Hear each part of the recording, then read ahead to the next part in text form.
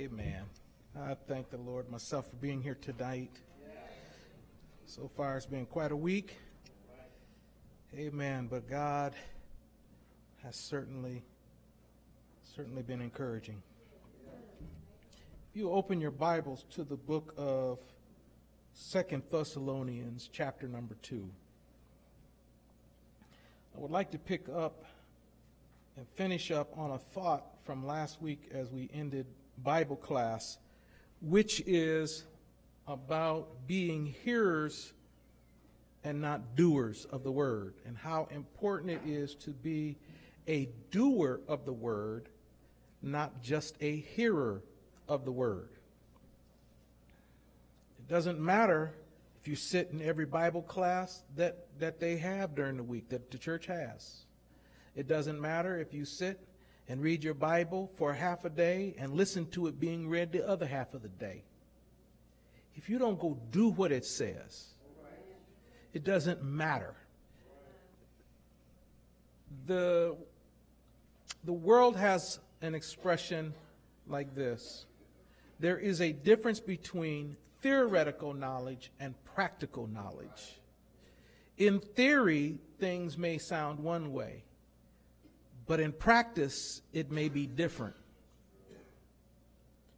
Does anybody know a scripture that seems hard to do, that the scripture gives us, the Bible gives us? Yes, ma'am. Love your enemies.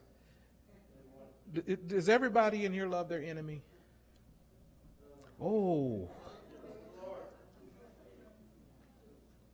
All right, let me rephrase the question. Does anybody in here have any enemies? The devil? Well, I believe that that's an exception to the rule. We don't have to love the devil. There's a difference between someone being your enemy and someone getting on your nerves. And there are times when people will do things that we don't like, and we'll act like they're our enemy, but they're really not. An enemy works against you. There's a parable that Jesus used, and he said the goodman or the man that owned the field went out and he sowed good seed. And the enemy came along and sowed tares among the good seed. So what that parable, one of the things it tells us is that an enemy does things to destroy you. An enemy does things to tear down what you're trying to build up. I don't think that many of us in here really have enemies. But it's easy to say, love your enemies. It's a different thing when you go out and look at your field, and there's a lot of tares growing in that field, and you know it was your neighbor that did it. That's different. Now I got to love them. That's something that's more difficult. And loving someone isn't just a cliche like we often use. I love you, but I don't like you. I've had saints argue toe to toe with me. Oh, I love them. I don't like them. And I said, you can't do that. Yes, I can. I said, no, you can't love a person and dislike them. Yes, I do. Okay. We could stand here and argue all day. But the bottom line is, we make room for wrong when we love somebody.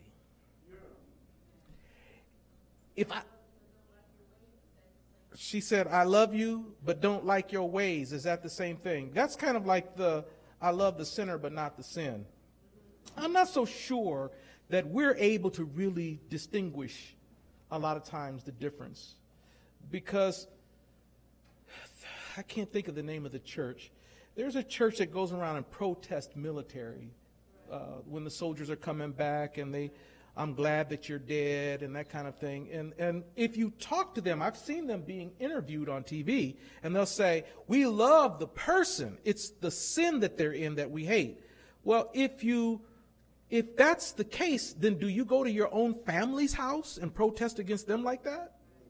It's very difficult for us to separate between the sinner and the sin, because if we could do that, we wouldn't get into so many petty arguments like we do. We would realize, well, that's not you talking, that's the enemy. And how do I fight the enemy? On my knees. Yeah. He said, the Lord rebuke thee. You don't fight against flesh and blood, but we fight against flesh and blood. We do. Say that. Say. She said, the Lord used the word against Satan. Yes, he did. But I'm not so sure. Now, and let me be clear, all right? I'm not sure we even know how to do that, because we'll get nasty with him with the word. I think sometimes the best thing for us to do, shut up and pray. I'm not disagreeing that you can throw the word on somebody, but are you mature enough to throw the word on them and not be nasty about it? That takes something too. I can't remember where the scripture is. I was just talking with someone and we was looking at a scripture where it says, if any offend not in word, he is perfect. And something like in the book of James chapter 4, I think it's 4. Let's see real quick. Get your Bibles real quick. Go to the book of James. Well, don't go real quick. I don't want you to pass it. No, it's not 4. It's 3. Verse number 2, for in many things we offend all. If any man offend not in word, the same is a perfect man and able to do what? You know why he can bridle his whole body? Because he got his tongue under control. I think some of us would be quick to do the nasty little going up to someone and tell them, because y'all correct me if I'm wrong. Well, God bless you. I'm praying for you. Yes. Just, we'll say it nasty and mean. Sometimes it's better to, Lord, help me. So, to answer your question, sister, the truth of the matter is we should hate the sin and love the sinner. But I think that's a very difficult challenge for us to master. It's very difficult for us to separate the sin from the sinner. And the best thing, I think the safest and wisest course of action is to just pray. And if you can't pray for them, pray for you. Ain't no point in you going to hell because you can't get over something somebody did, and you so busy praying on somebody that you can't even realize you got a problem too. Well, since I'm kind of in a saints meeting mode, even when we pray for people that we don't care for, we have to be careful how we pray for them. I use this example maybe too much, but I think it is the best example of how to treat your enemy that there is in the Bible. And that is how Jesus dealt with Judas. When Jesus sent the 12 out to preach, he sent Judas with him. Did you think that Jesus for 1 second didn't realize what Judas was all about? He knew, didn't he? But he still treated him fair. All the way up until Satan entered into him, Jesus treated him fair. After Satan entered into him, Jesus still called him his friend. He treated the man right.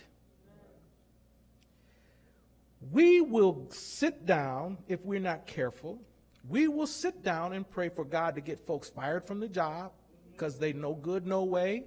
They lazy. They always stirring up stuff.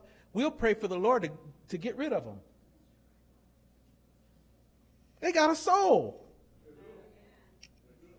How can someone be won to the Lord when we always praying away the ones we don't like?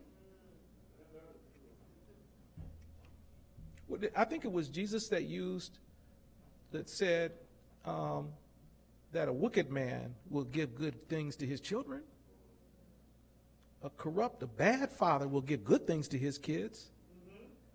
So if the only ones we're concerned about getting saved is the ones that we like, what have you done special? Haven't done anything special, have we? Some of us, before we got saved, was some humdingers. Oh, we were some bad fellas. Now, thank the Lord, I was bad too. I was 14 and bad, already bad. Ducking and running from the police, 14 years old, running from the police. Now, it wasn't because I was out doing anything really bad, but if I'm running from them, it's because I broke the law. I hadn't hurt nobody, but I was still wrong, still in sin, still doing wrong. Amen. Got away too. Just want y'all to know that. See, even before I got saved, the Lord was helping me. No, I'm teasing about that. I did get away, but I got jumped on real bad. Real. I got scared. Man, the man's house that I went to when I was running from the police, he threatened the police and made them leave. And when the police left, he said, if you ever come to my house again, running from the police, I'll kill you. And now let me just say this. I believed him. He ain't alive now. But to this day, I believe he would have killed me. For real. He scared me good. I thought afterward maybe I would have been better to have been caught by the police.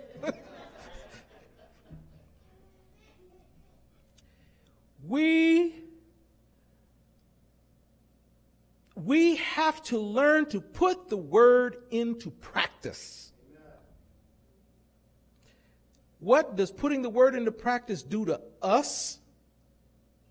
Sometimes it shames us. Because sometimes somebody will tell you off, and the devil, the day someone tells you off, you ain't no good at comebacks, but that day the devil give you a perfect one. Smoke them in front of everybody. Just tear them up. The devil will whisper a good comeback in your ear. And you have to sit there and be quiet. That's hard. That really is. It's hard when you know you ain't wrong to let somebody else look like they right. That's hard. When Jesus was being tried and they were questioning him, what did he say in his defense? Pardon me? Nothing. Was he wrong? Nope. Did he deserve what they was doing to him? Well, why didn't he just tell them, y'all wrong and you're going to pay for that?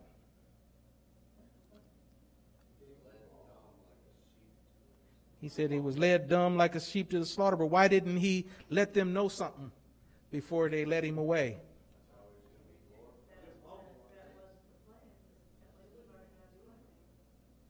He could have. He could have still went to the cross and still told them, y'all going to pay. He could have done that, couldn't he? Exactly. She said, what kind of example would that have been? It would have been the example that flesh needed to run wild. It would have. Look, even Jesus did it. Now, we'll quote the Bible when it gives us permission to do something that make us feel good. And I just let them know. And then we'll quote a Bible scripture from the Old Testament when we're being mean. But the moment we get in trouble, we start looking for New Testament scriptures. Love your enemy. Don't judge. We do all kind of stuff. Look for all kind of scriptures to make room for us when we've done wrong. But when somebody else does wrong, them bad little kids. The Bible, they better be glad this ain't Old Testament because the Bible says stone them. Let the parents be the first to stone them. Oh, we just get harsh and nasty then. 2 Thessalonians chapter 2.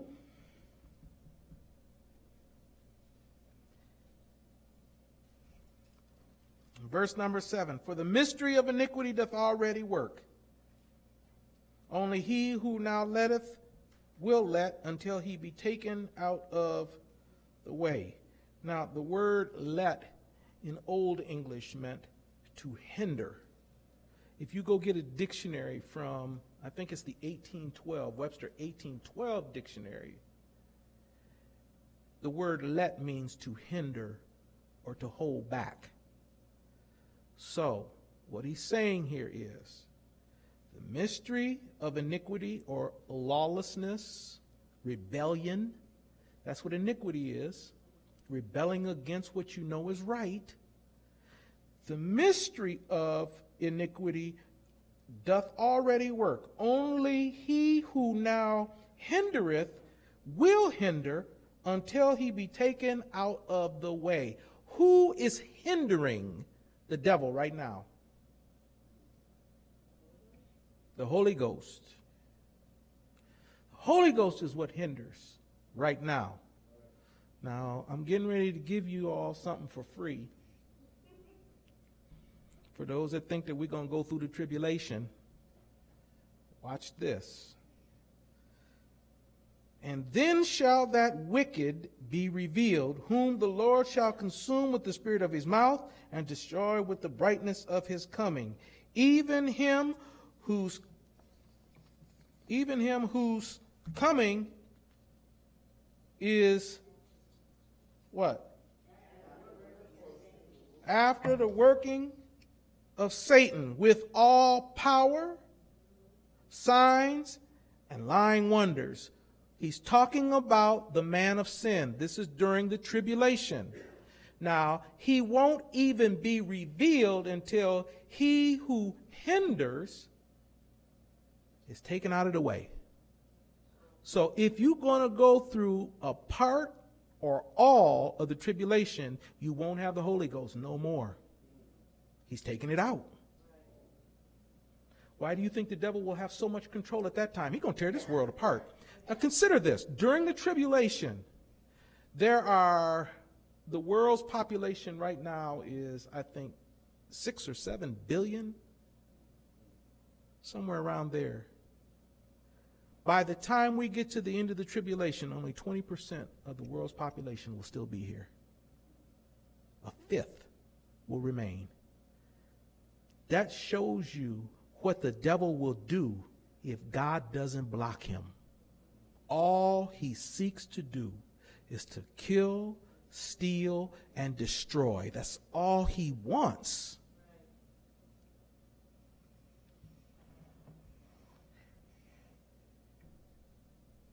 He's coming with all power and signs and lying wonders, and with what?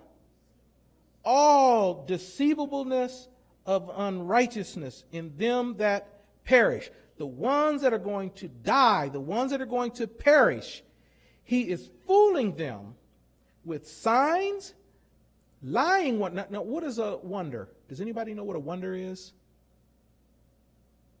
It's a miracle.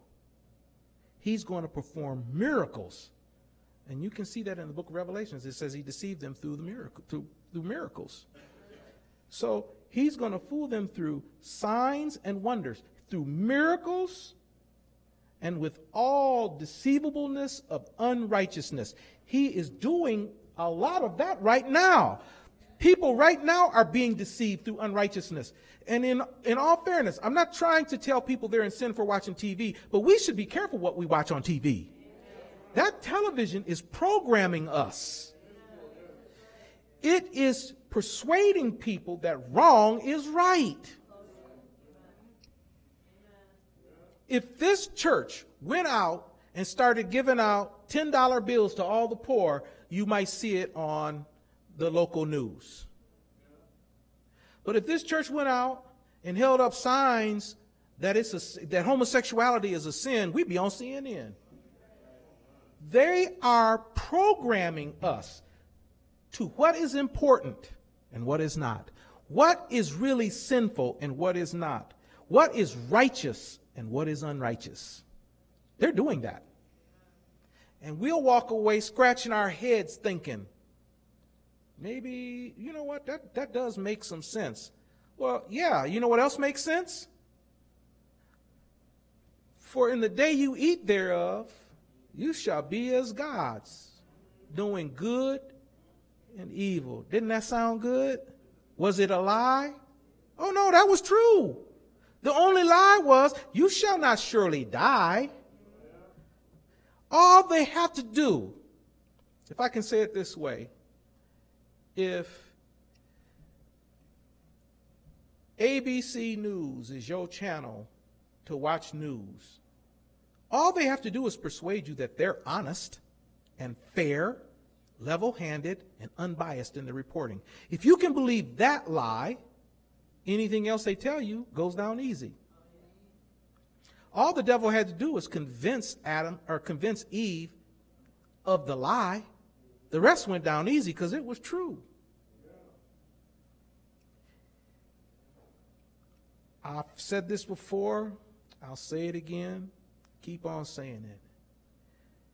Almost nothing you see on TV is for real. Not the news, not the documentaries, not the television shows, even the, what do they call them programs? Reality TV. Reality TV ain't real. How are you going to get into an argument with somebody, and then while you're in the middle of arguing, they pop up a thing and shows you discussing what you was arguing about. Then they go back to your argument. That ain't real. Those folks may start saying something, and the producers will come back and tell them, drill in on that a little more. Hammer away. I saw that you was angry. We need to see more anger. They tell them that kind of stuff. And then they come right back in, and now they hot. They really going to show off for the camera. You know why? Because they don't want the show canceled. They want to come back next season. It's all fake. It's all put on. And we have saints that will watch some of that stuff and think, wow, I wish I had a house like that. But they had to do all kind of bad stuff to get that. Ooh, I wish if I had that kind of clout where I could just walk into a restaurant and snap my fingers and they find me a table. They'll put somebody out to make sure I got a table. We're impressed with that kind of stuff. And yet the scripture tells us to take the low seat. But they have persuaded us that this is the kind of lifestyle to have. How did he fool them? He performed miracles. Now, here's how they got themselves, because when you really think about it, how does a person go from being saved to being deceived? Do you know? All right. Well, let's read on a little bit further. With all deceivableness of unrighteousness in them that perish, because they receive not the love of the truth, that they might be saved. Some people don't want truth. They want to feel good. They want you to make them feel better. They want you to make them feel okay with God, but they don't want the truth. I was looking at a video clip today of a preacher just as off. Stuff they were saying goes against Scripture. But how do people get deceived? How do people get into that condition? Because they receive not the love of the truth. I'm going to say this. I got 1, 2, 3, 4, 5, 6, 7 brothers in here. I might be able to get out without getting stoned. Let me tell you something that television has done to the family structure, to the home. If you watch television and you look at the commercials, the husband is just one of the bumbling kids now, and it's the wife that has everything under control. It's the wife that's running everything. She's the level-headed person, and the husband, just one of the kids. They've turned the family structure completely upside down. Scripturally speaking, and don't be angry with me, Scripturally speaking, it's not a 50-50 proposition when you get married. Wives, obey your own husband. You don't hear that no more. Television is telling us it's not like that. That's not real. For a wife to submit herself to her own husband, that ain't reality. And here's what sisters will come and say to me. Well, what if he's no good? Well, you should have thought about that. What if you go out and sign up for a mortgage that's going to cost you $1,000 a month and you make $700 a month and they give you the loan? You can't come back later and say, hey, that ain't fair. You should have counted up the cost. I saw when this collapse took place 8 years ago, when we were really heading down, they were interviewing people who were losing their homes. This woman and her husband were both bus drivers, bought an $800,000 house. Some lending institution gave them a loan for $800,000, and they both school bus drivers. They was stumped. Why are we losing our house? The government ought to bail us out. No, you should have thought of that. When you signed on the dotted line, you knew it was going to cost you more than both of your incomes together. You knew that. You can't come back crying foul. If you are a sister and don't want to be told nothing, don't get married. That's all. Stay single and be your own boss. If you are a brother and don't want the responsibility of taking care of your home and helping to raise your children, don't get married. Be like the Apostle Paul. Accept that gift of celibacy. It bothers me to see men not spending time with their children, trying to get out of paying child support when the marriage goes bad. How can I get up out of this? I'll tell you how you get out of it. Get another job. Pay what you owe. Them are your children. You don't pay the state. You're paying for what you did, what you helped make. How does it become the woman's responsibility to take care of the financial end of raising children, and you had a 50-50 part in that? All right, I'm going to leave it alone.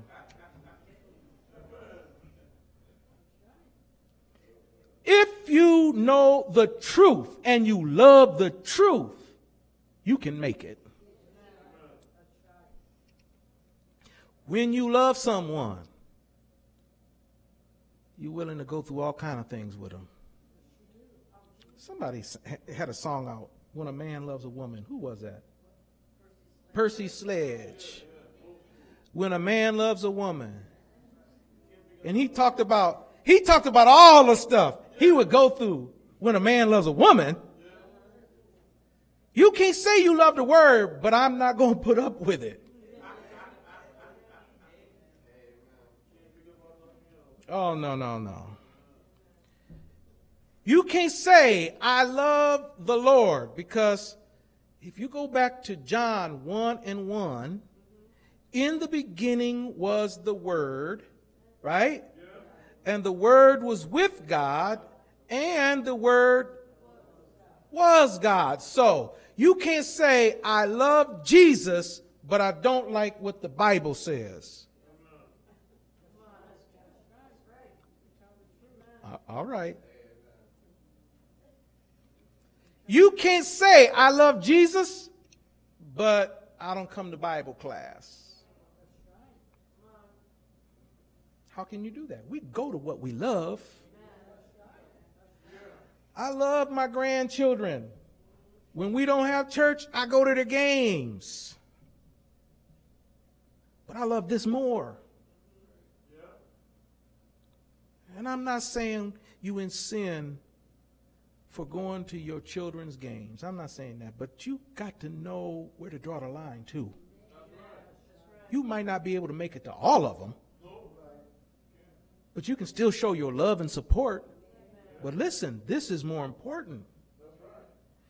If the doctor told you that you had cancer and was dying and you had to get one of your cancer treatments during one of the games, would you tell them, I'm sorry, we have to do that next week because Pookie is playing volleyball tonight or soccer tonight? Will we do that? No. You know what we'd tell them? We would say, I'm so sorry, honey. I'll be at your next game, but I got to go to the doctor tonight. Wouldn't we do that? When you love the word, what won't you do for the word? You do whatever. So the reason why they were not saved is because they didn't love God himself. They didn't love the word of God, which is God.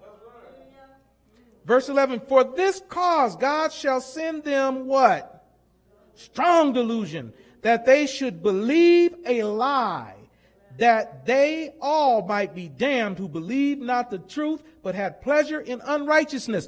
Don't let nobody fool you with this business of God's unconditional love. Don't worry, baby. He loves you. You keep on cutting up. You keep on acting wrong. You keep on snubbing your nose at God. You keep on fighting against his word. He said, I'll send you a strong delusion so that you will believe a lie and be damned, so that you cannot be saved. Once God messes with your mind, how do you undo it? You can't fix what God has. Once he's made something crooked, you can't make it straight. You can't do it. Once God makes you think you're right, you'll sit right up in Bible class. Smiling. Oh, I sure hope brother so-and-so's listening to that. Did you hear what he just said? Whoo, he's stepping all over her feet. Not when you love the word. When you love it, you're eating it. I love bacon. Love me some bacon. That's my favorite food. I love some bacon. And when I come to the breakfast table, I'm not sitting around saying, I sure hope my wife got some bacon. I sure hope so-and-so got some bacon. I sure hope that bacon was cooked right. I sure hope mama got her some. You know what I'm doing? I'm trying to hide it. I sure hope they didn't see there was 3 more strips of bacon left, because I want it. When I love the word, I'm not coming here trying to dump it off on somebody else. I'm trying to eat some my own self.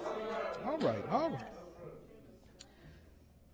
For this cause, God shall send them strong delusion. What cause? For what cause? For not loving his word. You don't love the word? That's enough for God to send you a strong delusion.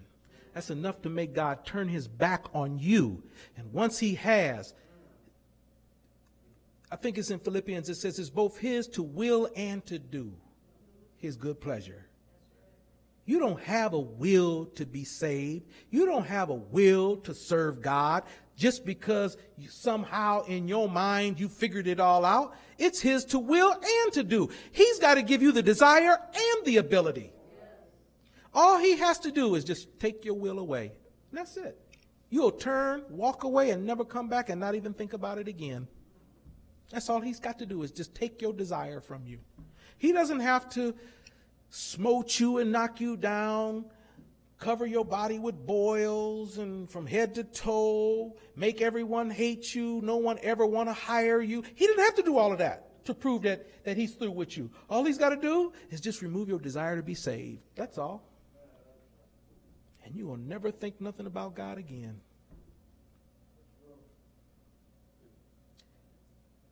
First John chapter 5. Another, 1 John chapter 5, another sin.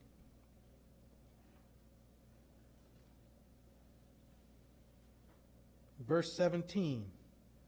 All unrighteousness and sin. And there is a sin not unto death. What is righteousness? Does anybody know what righteousness is? Being in a right standing with God. Living holy. Let me kind of encapsulate what you both have said, come up with a simple definition. Righteousness is right living. That's all. Just living right. What's unrighteousness then? Not living right.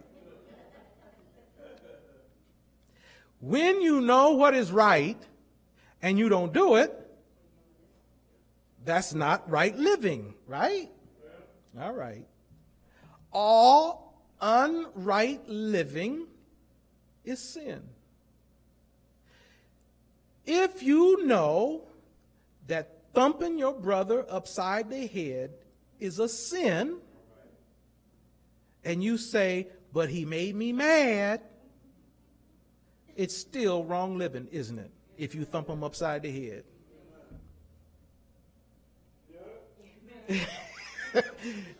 Now, Deacon, you ain't got to move your head forward. He's not going to thump you. I've already thrown that out there now.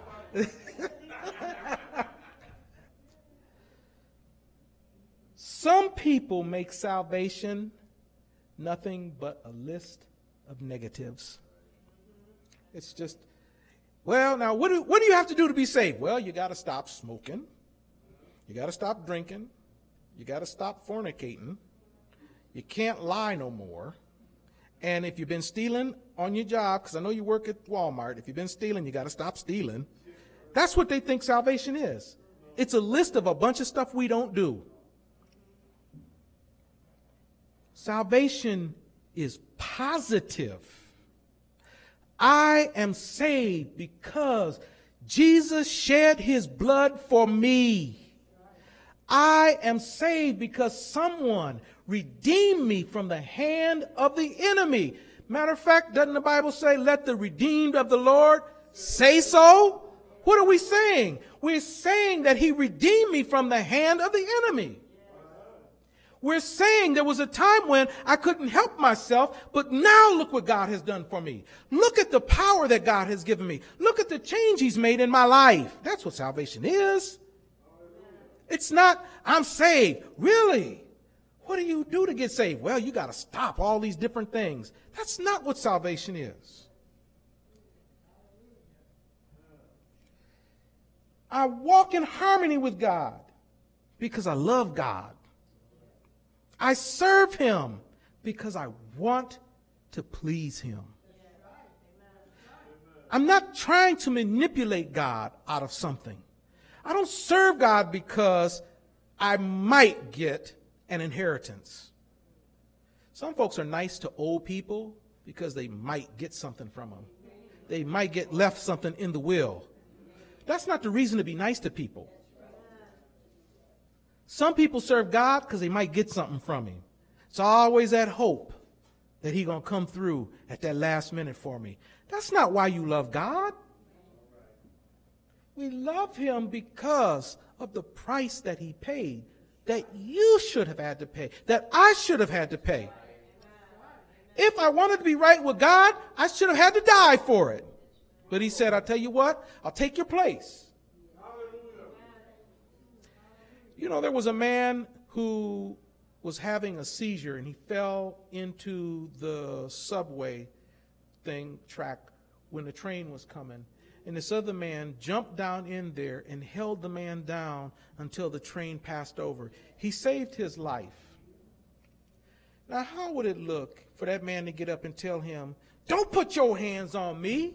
Who do you think you are trying to hold me down? That's what we do to God.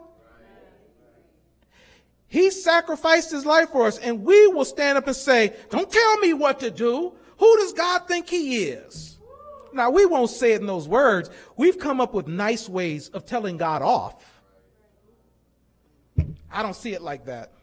Well, I don't care what anybody says. God's going to have to show me. Oh, yeah, we'll get cute with God. Well, I'll tell you what, he said, yeah, he'll show you, but let me just be clear. He don't have to. He already showed us. He don't have to show us another thing. If God let the rapture happen this moment, He got enough for his kingdom. He got enough for what he wants.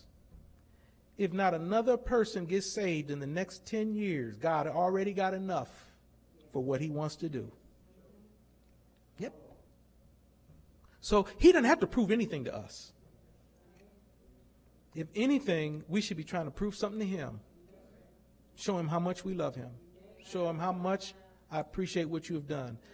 What is it too difficult to ask for someone that just saved your life? There's not much you could ask for. If that man that was on that train that had fell in there, fell down in the tracks, if he had been a multi-billionaire, what could the man ask for that saved his life that man would have told him no? If he'd have come up and said, look, man, I saved your life, and all I would ask is, could you buy me a new car? You think the man would tell him, oh, no, can't do that. You think he would do that? I'm sure he'd buy him a car, a house, and anything else he needed. Give him a nice little bank account, set him up with whatever he wanted.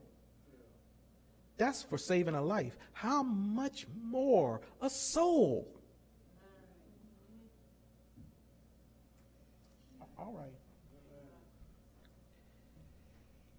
1 John chapter 3.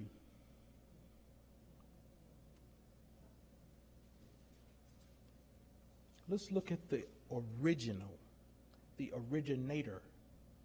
You know, Little Richard used to say, I did that first. No matter whoever did something, Little Richard would always come out, I did that first. Well, let me show you who did it first. 1 John chapter 3, verse 6 says, whosoever abideth in him sinneth not. Now, whosoever abideth in who? In Christ. Sinneth. Doesn't say that they don't sin, because sometimes saints will mess up, and we get ourselves up, and we get ourselves right with God, and we stop. Because the Bible does tell us, whoso confesseth and forsaketh shall be forgiven. You can't sin and then just say, well, there was a movie out that Alan Alda was in. It was just him and one other person. And the name of the movie was, I think the name of the movie was Same Time Next Year. Pardon me? No, it wasn't Carol Burnett. Each year, they went on vacation and accidentally ended up being in a cabin together. They had booked it, double booked it. And the first week that they was there, they fussed at each other and carried on. But then they kind of made peace and friends with each other, and they decided we'll do it the same time again next year. Well, they had an affair. They was doing all kind of wrong. Once a year, they would get together and do wrong. You can't do God like that. You can't do wrong and then say, well, I ain't going to ever do that again unless or until. You can't do that. As long as my girlfriend don't come back to town, I am not going to cheat on my wife again. You can't. Don't do that the first time.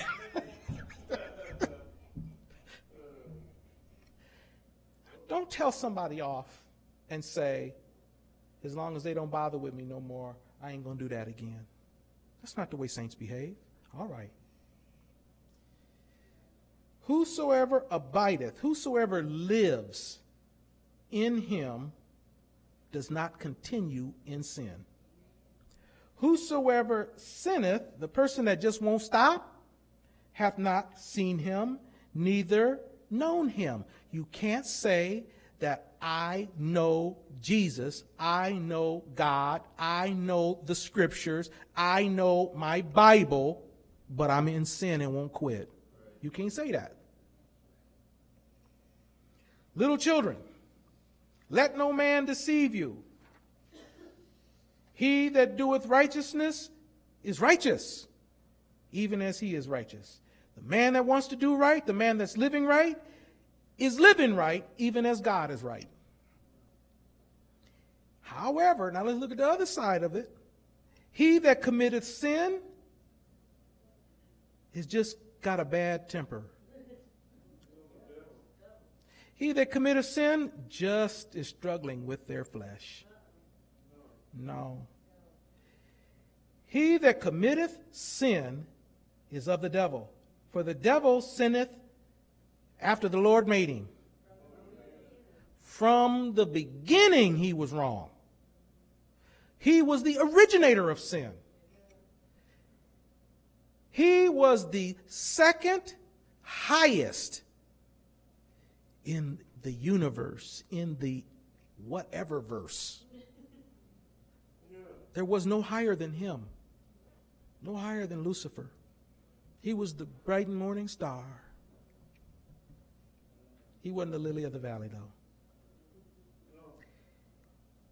He stood in the presence of God. He beheld the glory of the Lord.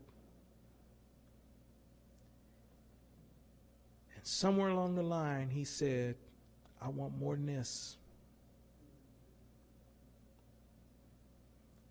Who made him do that? He did. He did that. He decided, I don't want what God has for me. I want more. I don't want to be second. I want to be equal to the first. He didn't say over, and that's a good point. He really didn't say that. He said, I will be like the Most High.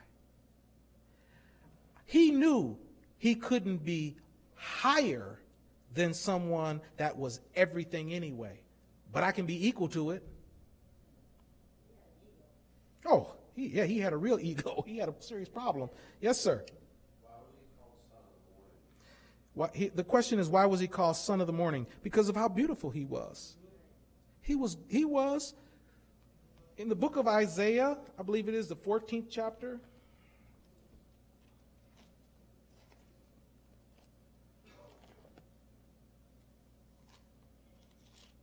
It's 14 or 24.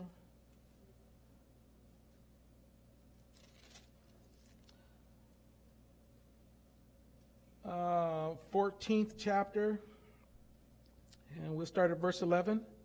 Thy pomp is brought down to the grave, and the noise of thy vials, the worm is spread under thee, and the worms cover thee. Now that's a pretty nasty condition to be in. How art thou fallen from heaven, O Lucifer, son of the morning? How art thou cut down to the ground, which didst weaken the nations? How did you fall? How did this disgrace come upon you? How did you become so vile? Because you have said in your heart. He didn't just say it. He said it in his heart. I will ascend into heaven. Now, that tells us something. That God had stationed him somewhere, and he didn't want to be there. I will ascend into heaven. I will exalt my throne above the stars of God. Who are the stars of God? Angels.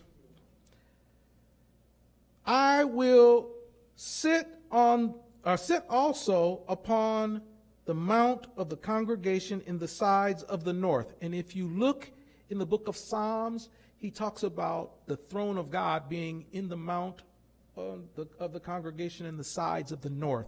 So he's saying, I will sit where God sits. I will ascend above the heights of the clouds. Oh, he must have been here. I'm not satisfied with this. And then I will be like the Most High. He was not satisfied. Go to Ezekiel. He was not satisfied with what God had given him. He wanted more. Now, where is the warning to us in that? If God calls you, and I'm going to just use this as an example because it's not a called position, but I don't want to ruffle nobody up and have them mad when they walk up out of here tonight. If God calls you to be an usher, be the best usher you can possibly be. Don't sit around mad saying, well, I could be a better church cleaner, and then try to underhandedly get the church cleaner fired so you can have the job. Be satisfied with what God calls you to. Let me say this. I would like to be more sometimes than what I am right now. But I'm happy with what God has given me because I know I have limitations. And God knows I have limitations. Don't think I'd be so good pastoring a church of 2,000 people. That takes a decent kind of business mind to do something like that. And I don't have it. How would it look if I'm trying to undermine people so I can get their church? Preachers do that kind of stuff all the time. They'll come in and start trying to subvert members. And the pastor's not really doing. If I was the pastor, you know who did that? David's son. Starts with an A. Absalom. Oh, Absalom was a clever fella. David kicked him out. Then he had mercy on him. What does Absalom do? Starts winning the favor of the people, standing in the door. Well, now, if I was the king, I would do this for you. Until he was able to have a full-scale coup and try to take the kingdom away from his dad. David was on the run for a while over that. There are some people who cannot be satisfied with what God has given them. And if I have to use trickery, if I have to use deceit, whatever, I'll use it to get what I want. Who are they acting like? The devil. That's exactly what he did. In the book of Ezekiel, maybe it's 28.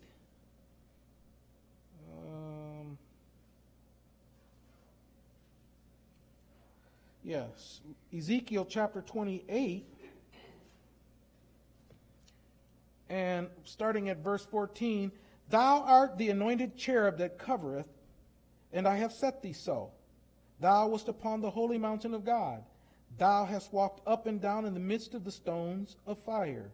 Thou wast perfect in thy ways from the day that thou wast created, till lawlessness, iniquity, was found in thee. Verse 16, by the multitude of thy merchandise, they have filled the midst of thee with violence, and thou hast sinned. Therefore I will cast thee as profane out of the mountain of God, and I will destroy thee, O covering cherub, from the midst of the stones of fire. Thine heart was lifted up because of thy beauty. Thou hast corrupted thy wisdom by reason of thy brightness. I will cast thee to the ground. I will lay thee before kings, that they may behold thee. He was so pretty. I don't know what they call it now, but I remember they used to call girls that was cute, oh, they think they a dime piece. Yeah. Lucifer thought he was a dime piece.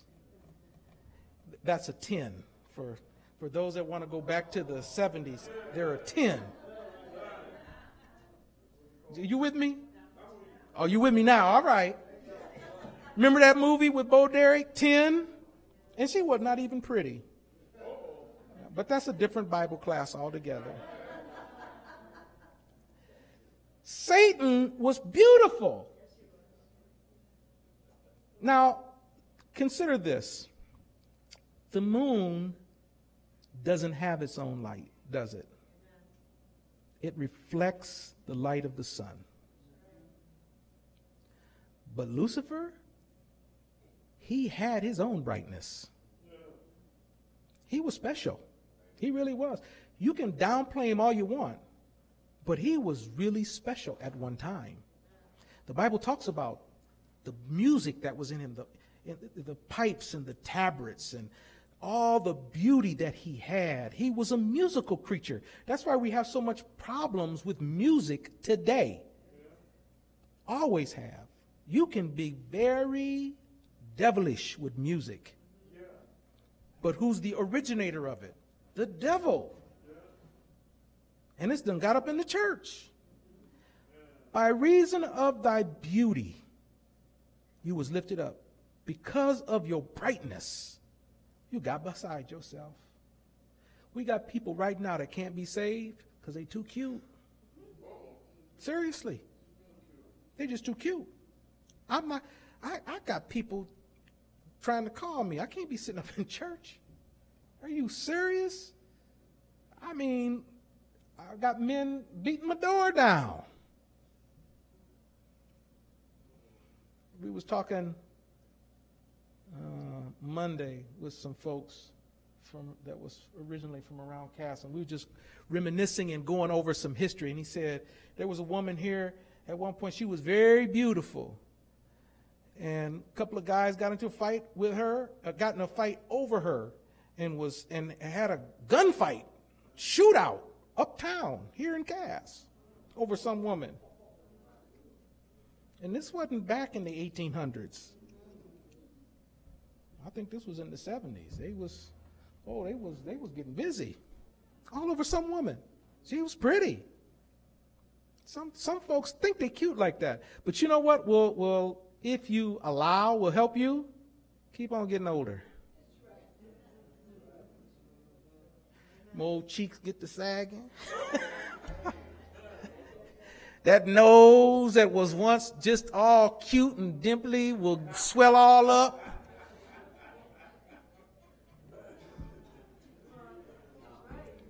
All right, I'm going to stop right at the face.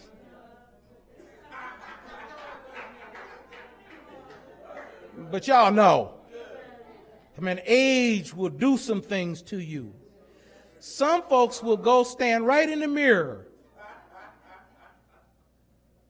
and get to grinning, doing all like this. You 90 years old, tired as you want to be, still thinking you looking cute. You know who does that? The devil puts that stuff in their mind. The devil makes them think you're too pretty to have to take this. There are some women who's too pretty to get tickets. Oh, they'll tell the police, you can't give me no ticket. Just go get on YouTube and look it up. Oh, they got them on there. Oh, they just too cute.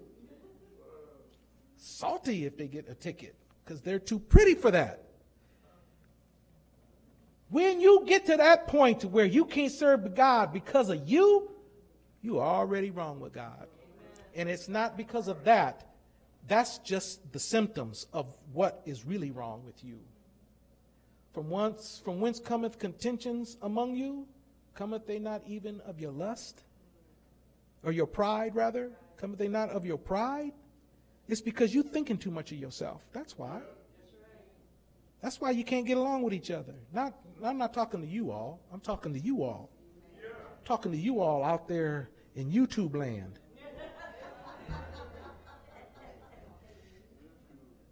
The reason why we have so many fights is because folks feel like, I don't have to take that.